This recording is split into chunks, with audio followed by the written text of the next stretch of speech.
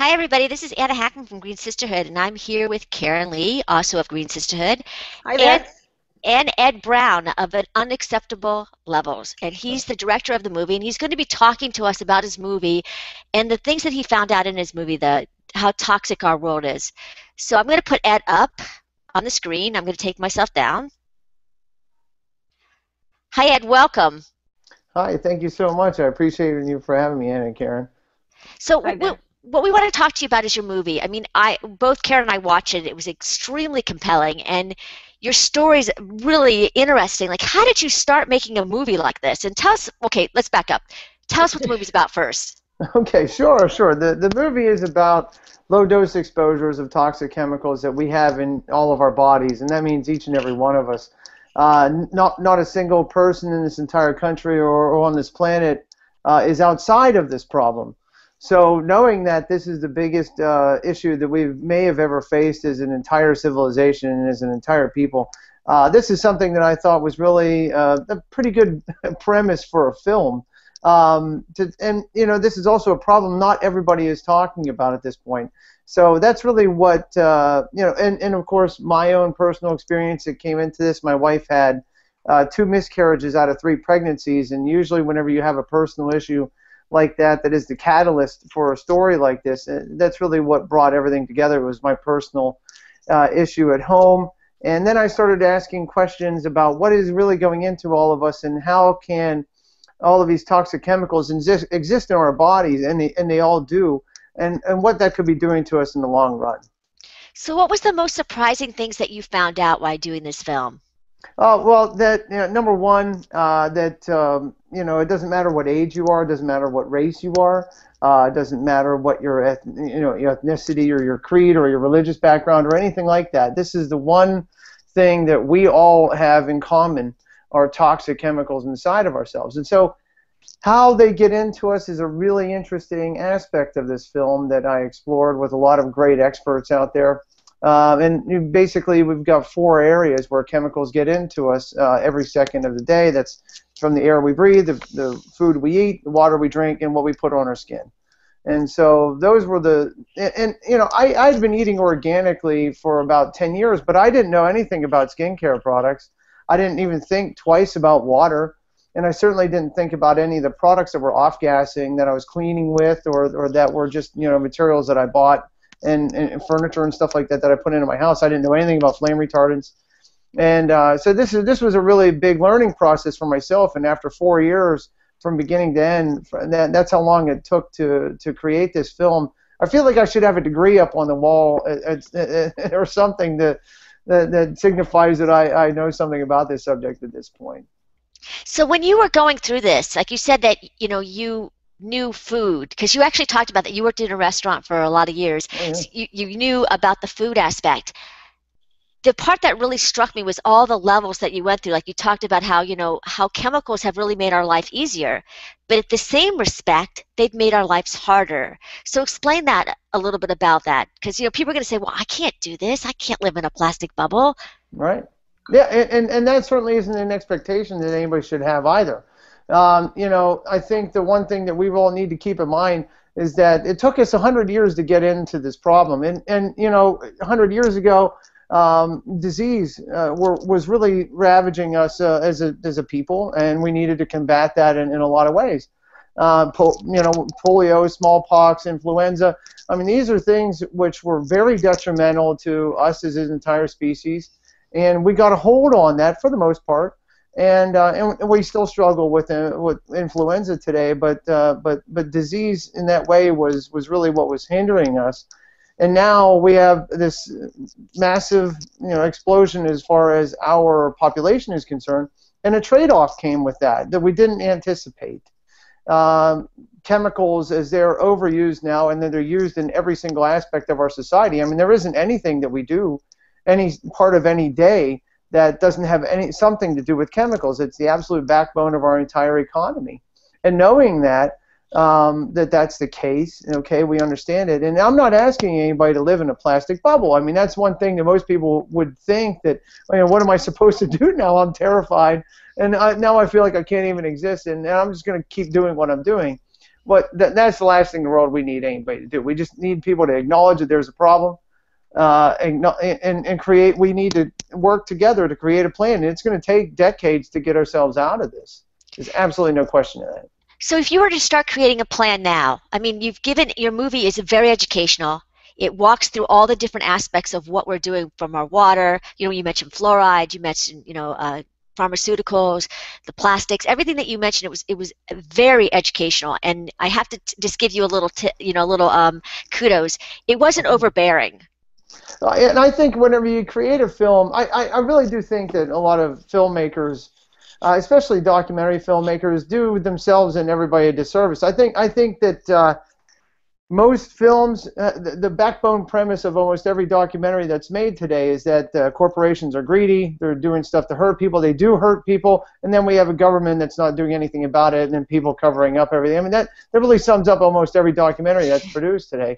And and so I sat back and said, instead of my saying, let's go get the torches and pitchforks and go after Monsanto and DuPont and BASF and Cargill and all these horrible companies, instead of doing that, I sat back and said, I'm going to create a film that lays out a problem.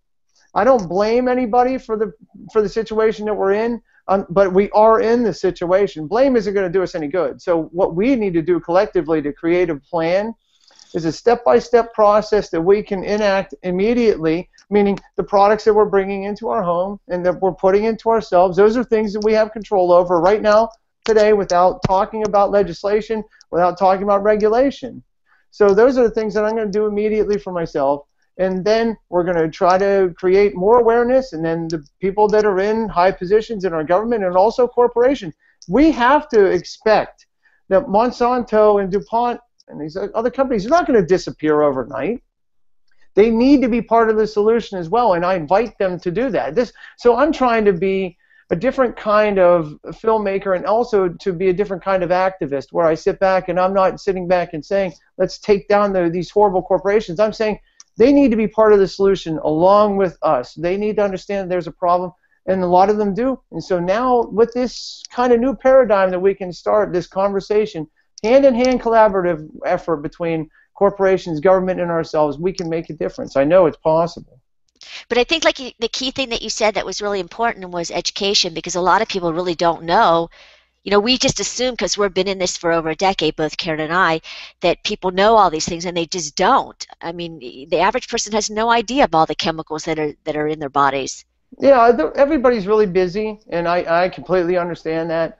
And trying to get them to understand that, and I go back to, I always ask people the same question. Tell me somebody in your family or a friend of yours or anybody who isn't on some kind of medication right now, or who isn't sick with something. It's very difficult for people to even reel off one person, let alone themselves, and whenever I ask them that question. And why we're all sick, maybe it's not that mysterious after all. And knowing that our bodies they're very, very strong. Our bodies are really, really great mechanisms for detoxification. And getting these types of compounds and synthetic compounds out of our bodies. But when they're overwhelmed every single moment of the day, that creates a scenario that is the body burden, and that makes it very difficult for the body to really keep up with that at every moment, every step of the way. I mean, women before they walk out of the house, put 163 synthetic chemicals on average on their skin before they walk out of the house in the morning. Before they go to work or go to school or anything like that. So if you do that every single day, if you did it one day, your body would be really good at getting those chemicals out of it. But when you do it every single day and it's a constant barrage, some things can go awry, and you can bust a spring and somewhere inside of your body at a molecular level, and that's what we're trying to prevent. So if you were going to give someone an action plan, what are some of the things that you would tell them how to reduce their body burden? Like, where would they go to find these products, or where would they go look for the education? Give us, kind of a little roadmap here. Sure. What are you going to eat today? I always ask them that. What are you going to eat? Right. Think about what you're eating, and think that, what my taste buds are telling me is that something's making me feel really good. And then hours later, I don't feel good physically. And so whenever I sit back and say, think about what you're going to be putting in your mouth, what are you going to eat? What are you going to drink? Are you going to drink water that has, over 200 chemicals in it, even if it's bottled water. Does that mean that you'd rather do that than have it another way? And what you're putting onto your skin, do you want to know what's in it, or do you not want to know what's in it? I mean, some people like to turn a blind eye to this and try to think that it's out of sight, out of mind. What doesn't kill me makes me stronger. That couldn't possibly be further from the truth on this issue. You know, what doesn't kill you right now could very well do that in 20 years. And I know we're all destined for that end result. But I think all of us want it to be later rather than sooner, and especially for our kids. So I sit back and say, what are you going to eat, drink, breathe, and put on your skin today? Let's think about those areas, because those are things right now, starting at this moment, you can have control over. And then we can start writing to politicians. Then we can start, you know, leveraging some more influence over companies and stuff like that. But those types of steps are necessary to, and also, more so over than anything else, tell your friends and family that there might really be something here. This is a conversation worth having between each and every one of us. And you know, this isn't indoctrination to our kids about environmentalism or green anything. This is a very real problem, and so, I mean, it shouldn't carry a stigma of environmentalism where it's a blue issue. This is a blue, red, purple, white, black, green issue. This is everybody's issue. And so as far as an action plan is concerned, what are you going to eat, drink, breathe, and put on your skin today? Think about those 4 areas, and then you can make some decisions on your own. You know, I just wanted to give a quick shout out because it happens to be, and this wasn't planned. I don't know if you know that there's a lot of like Clean Moms Air Forces on the Hill today, and Safer Chemicals are out there on their stroller brigade. This wasn't a planned date, but it really is a great, you know, that we actually are interviewing you this, because we're talking about the very topics that those women and men are on the Hill protesting for safer chemicals. And, you know, when you talk about the plan of action, out of curiosity, since you've been doing this for 4 years, how's it changed your life and the people around you? What kind of conversations have you been noticing cropping up around you? You know, it used to be that I would tell people about what I learned whenever I would go and interview somebody new. I'd come back to Central PA, and then I'd talk to people about it, and they would just be like, oh, God, this again, you know, and they roll their eyes and be like, oh, God, Ed, you know, I can't hear anything else, you know. And then a couple years go by, and now I have the same people coming back to me and saying, you know, maybe there was something to this, and maybe you were right about that, and maybe and it's not not myself that's right. It's about what the research is and the science that's coming out, and how this is a major issue that's coming up in the media almost every single day in major media outlets, from the USA Today to Fox News. And so whenever more and more people are talking about this, then the reality starts to set in that maybe I wasn't crazy, and maybe all these people that have been doing this hard work for decades, maybe they are right about this. And so something like the Stroller Brigade, I love it. Moms Clean Air Force, Safer Chemicals, Healthy Families, Healthy Child, Healthy World, you know, Green Sisterhood. I mean, this is an amazing outpouring of emotion, and definitely to get women engaged in this issue is really what's going to turn the tide. And I know that getting women behind us is really the most important aspect of change here in the Beltway and across the country. Because we buy all the products. That's right. You know, we buy all the products. We do the grocery shopping. We go to the pharmacy when someone's sick, and like your wife, you know, we're the ones with miscarriages and all the horrible things that happen. You know, that trickle down, you know, to the kids. But you know, one thing that I actually was impressed with your film, I mean, everything obviously was, you know, great, but the ending was, I thought, was one of the best moments, because most of these documentaries tell you what's wrong with this world and how you're going to die miserably. Right. And what's wrong with this world, right? But it turns the table around to make it your problem, you know, right. so that you're the one who has the power to do something about it, and not pounding on the corporations and, you know, like you said, you know, trying to destroy them. But you turn the table around, and I thought that was really, really important.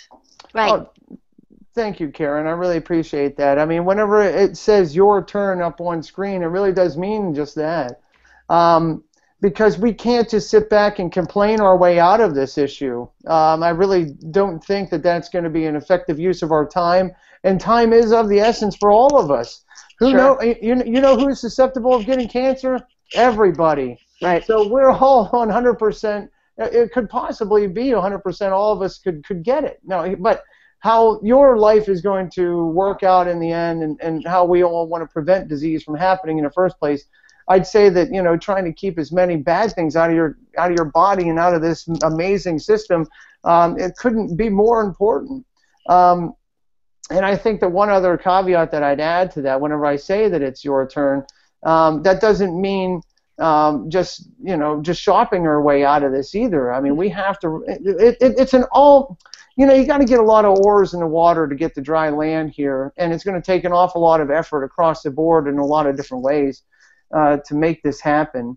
But you know, I always go back to the analogy of, you know, we as a people managed to punch a hole in the ozone the size of Antarctica, but then we fixed it with CFCs and getting rid of CFCs. We're capable of doing horrible things, and we're capable of doing amazing things.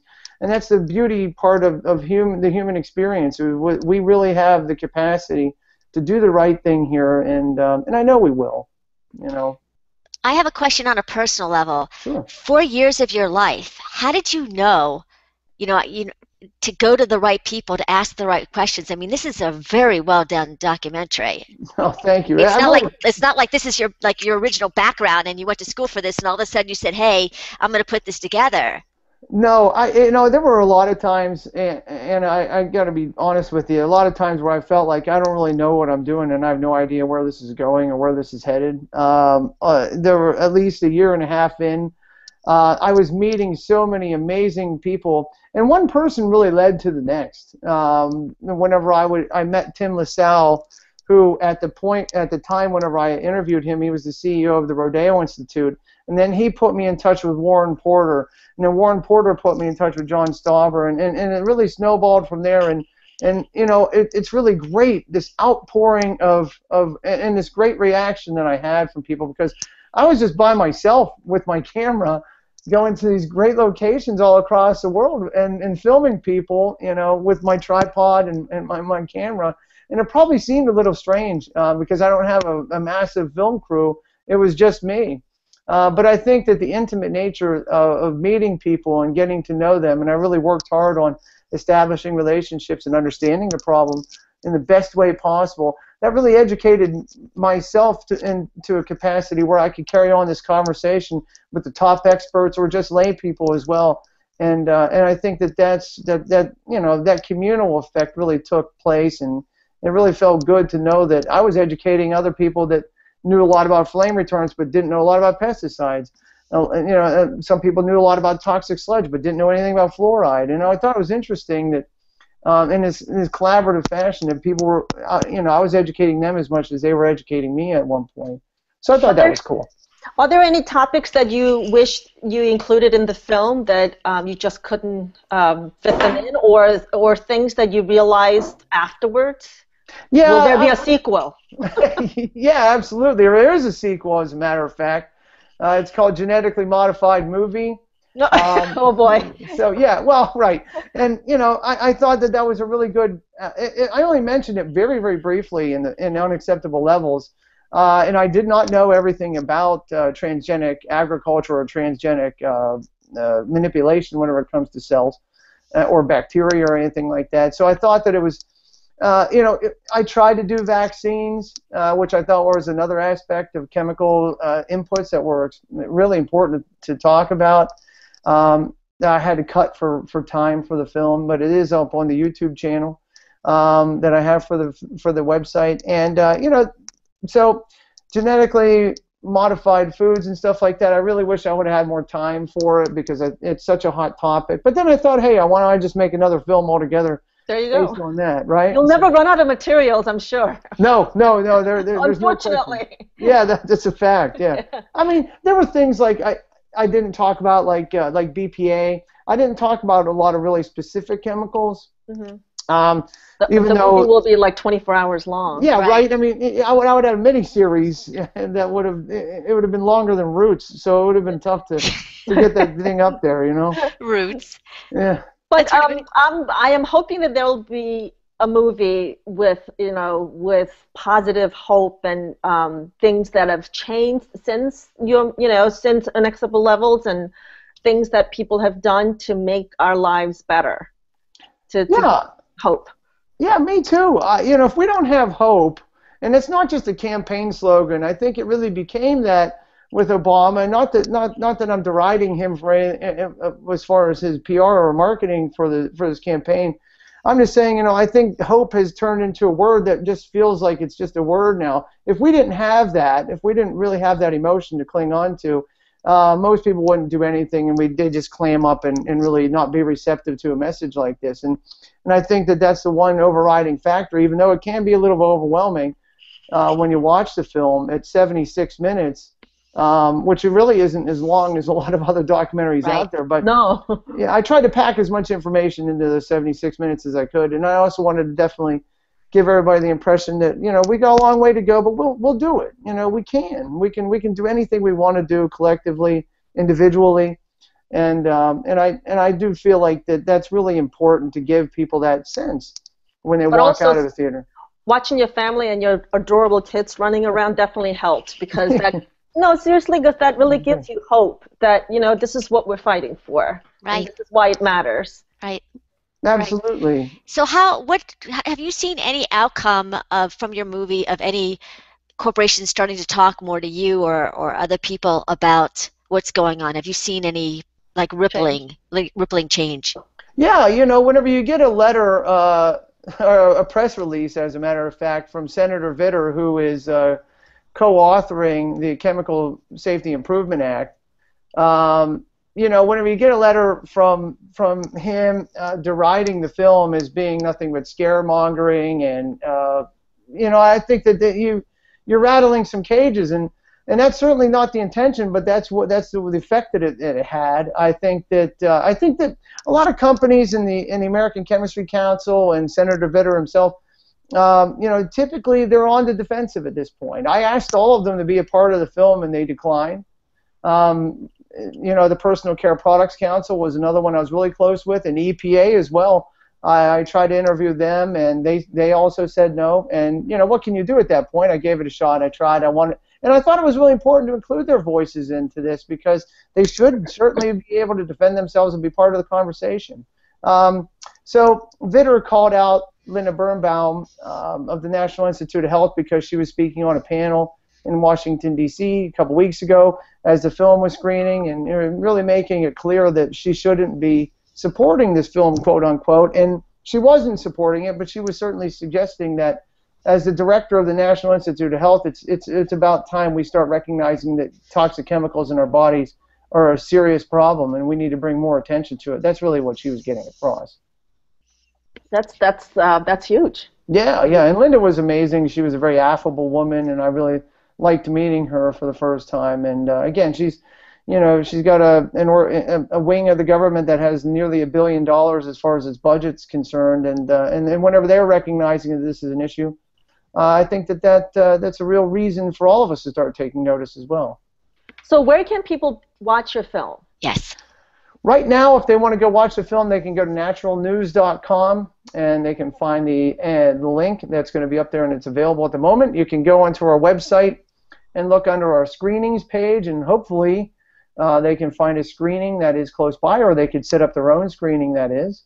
Or they can wait a couple weeks, and we're going to start a new dynamic distribution platform where we're going to be getting the film out in conjunction with a lot of bloggers, nonprofit groups, and also other organizations and companies that are going to be making the film available online. And then it will be and also for sale on DVD, and that starts November 7th. And also, we're going to have big box distribution that takes place in 2014. So like Whole Foods and stuff like that will have the DVDs available then. But if you want to watch it right now today, and hopefully you do, go to naturalnews.com, and you'll be able to find a link, and then you can watch it right now, and I hope you do. Are you going to be speaking at TED Talks or anything like that in the future, and hold a screening? I hope so. I haven't heard from him yet, but look, I mean, TED Talks, Bioneers, Expo West and East. I mean, those are the types of places that are certainly eager to have this kind of content available to them. So yeah, there's no doubt about it. Over the next couple months, we'll be trying to set up those things accordingly. Sure. Great. Great. Yeah. So keep us apprised of you know, your future, what future things are going on with your film. Yeah. And you know, we'll put it on the website, our Facebook page as well, because you know what you're doing is really fantastic. Like I have to say, it really was a wonderful film. It really was entertaining to watch, and it wasn't heavy, and you got your message across. So kudos. Hey, to you too. The Green Sisterhood is awesome, by the way. Everything I was looking at, I mean, you're doing a lot of hard work, and you got your feet on the ground. Absolutely. We have a wonderful group of women. You know, they really they have the amazing heart, and you know, every day is they're educating the public like you. And like I said, you know, we're very fortunate. Very fortunate. Yeah, absolutely. And I, you know, as a guy, as a man, I sit back and I say, look, green dude. I'm all for. We have green dudes. You got green bros. Green bros. Oh man, sweet. All right, cool. Yeah, we have quite a few green bros, so you can be one of our green bros. Hey, I'm in. We really appreciate you coming, because I know you're a very busy man, and we tried to get you in the beginning when the film came out, and you were all over the country, you know, going on red carpets, and I regret not, you know, running into you on any of them, but I'm really glad that you were able to come on board. And we're going to put all your information down on our website with, you know, with the info about the film. And anytime any kind of updates happen, we'll add it and edit it. So we'll keep in touch. Well, thank you, ladies. That's fantastic. Thank you. And, you know, I was actually on a green carpet as well in Nashville, where it was made out of moss and grass, and it was the first, you know, completely biocompostable carpet to walk into a movie screening. I thought it was awesome. It is awesome. That's what they should give you everywhere you go. I agree. Right? Absolutely. I think you should bring your own, actually. Just in case they don't have it. It would be tough to check that at the airport, but I'll see what they think about it. They'll be like, what is this? You know? Hey, you can be, you know, educating those TSA guys too. That's right. They could use it. Absolutely. Be sure. Next week, everybody, we have Sass Brown, who we're going to be talking about ethical fashion, just right in time for, you know, Christmas shopping. It's just a great, timely piece that we're going to be doing with her. And we will see you at 2 o'clock East Coast time next time, same place, same channel, Google Plus, and hope to see you there. Thanks, Ed. Nice meeting you. The pleasure is all mine, ladies. Thank you so much. Take care. Take care. You got it.